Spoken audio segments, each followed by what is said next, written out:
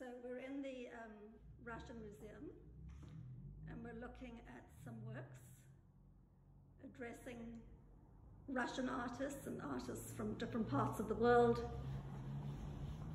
And what are they saying here?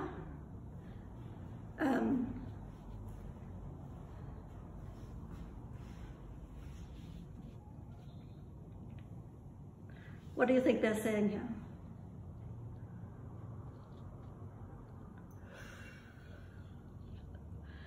I think they're talking here about a screwed euro. The euro is collapsing. The euro's returned because if the euro... No, wait, something's going on here. This country is ascending. And the dollar is gone. Is disappearing. So this is actually a very political statement here, and probably pertains to this moment in time and where we are economically. That is what the artist is expressing. She likes to work with nails and board. A lot of the work is... Why destroy the American flag? Because it isn't the American flag. Oh, the American flag. It's being hammered. They basically changed the whole what the American flag is. So what are those colors standing for? Which country? There's no more red, white, and blue. It's something else. It's got to be China. Maybe China, maybe... Maybe this is China taking over. We came here in 1975. Different time periods when people came to America, how much everything changed.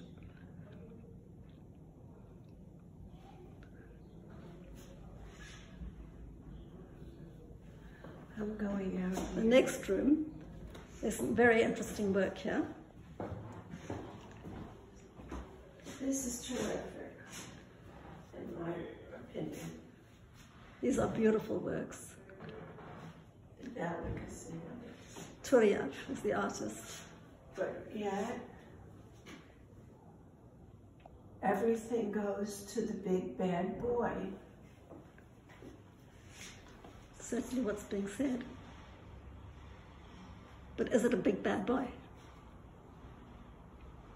It's a face, it's a big bad boy, bad ruler.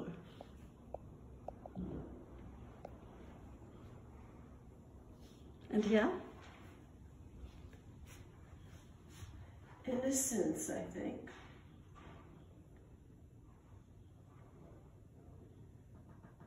Well, I think the painting that is extremely interesting is this one here, which reminds me a great, well, let's take a look at this, because it's very much what Russian art is, in terms of its folkloric and surrealistic character. But it's interesting what this guy has on his head, which seems to be a bottle cap. And these two people are fighting. So when you look at it from a distance, you don't really realize that there's some very interesting things going on in the painting. It's a very dangerous painting. Yeah. I mean, look at this woman up here.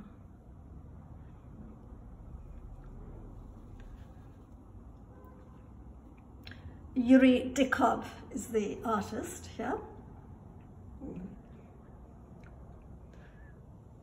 This next room is another interesting room, very much lace-like works.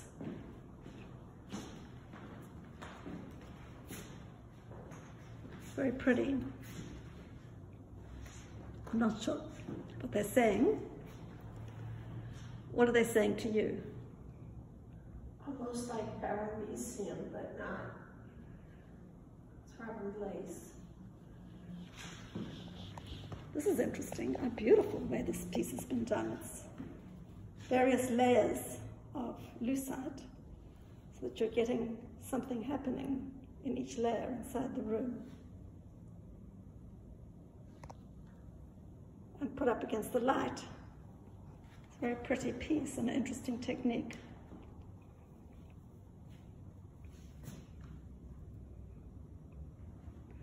Well, this museum is certainly worth a visit. I mean, it does mean coming all the way to New Jersey City, but it's a pretty part of town, and the drive didn't take too long, and it seems that they must hold events and concerts here. So it's certainly worth a trip. This is very exciting down here. I think these are all Russian artists, probably living in America. And a lot of it's conceptual, some of it's surrealistic, some of it's with different mediums. But I think this is a Korean artist here.